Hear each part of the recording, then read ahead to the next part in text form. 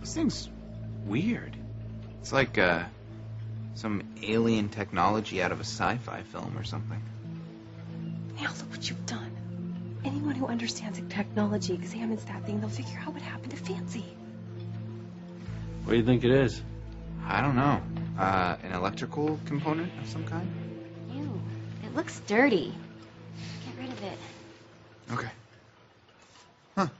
Maybe it was in somebody's iPod or something. Goodbye.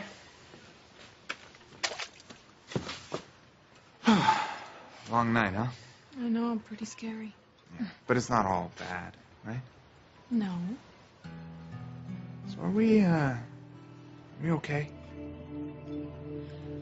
If you're trying to ask me something, could you be more specific, please? Yes. Are we absolutely, positively, beyond a shadow of a doubt, back together again? Yes. Thank God. Luis, you have to get to the bottom of this. I feel awful about everything I've put you through. No. I don't want you feeling guilty if there's something physically wrong with you. But I do. I hurt you so many times, and I don't know why. I mean, I wish I had a better explanation than I don't know or I can't remember. Yeah. I mean, at least my headache's almost gone. I hope that's a good sign. Hey, it's a start, right? Look, Fancy Crane, stop worrying. You're here, I'm here, we're together. And together, we're going to figure out what's wrong with you. You're stuck with me. You mean that? I mean that. I have never felt the way I do about you with anyone. And I just want you to be happy and healthy. And with me. I love you, Luis.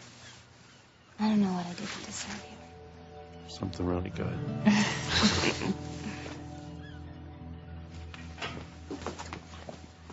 Now you've done it. Why did you throw the controller off the wharf? No one should have that much power over anyone. Well, I hope you're happy because now both of us have lost Luis forever. Oh, I haven't. He will come back to me. We are destined to be together. Oh, God, are you going to start boring me with one of those stories about your past lives again? Watch your mouth. Don't test me, Aunt Sheridan. I want Luis, too. And I am just as devious as you are.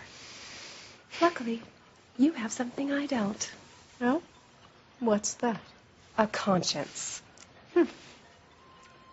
May the best woman win.